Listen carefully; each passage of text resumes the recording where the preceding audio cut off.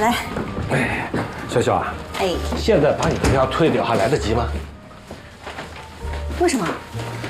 我已经想到了怎么交差的方法了。什么方法？哎，你老实告诉我啊，你和小妮是不是普通朋友？是啊。我想这样跟你妈说，你和小妮是男女朋友。不，绝对不行。你听我说呀，如果你妈妈知道你有男朋友了，她是不是安心不少？接着呢，我再给她敲敲边鼓，说以后你会和小妮一样做机务工作、地面工作，不用再飞了。不行，啊！那我跟你这本来就是普通朋友，而且你这也不是长久之计啊。我知道不用长久，我们只是哄哄你妈呀。小小啊，爸爸是知道你有多热爱这份工作。这回你要是回去了，谈不出什么结果来，最后还是不欢而散。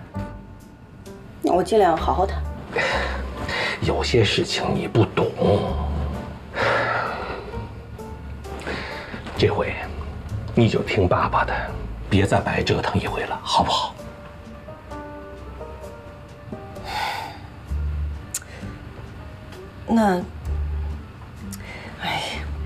那等这事儿过去了，你一定要找机会跟他解释清楚，不能让这个事情误会下去。放心，包在我身上，同意了？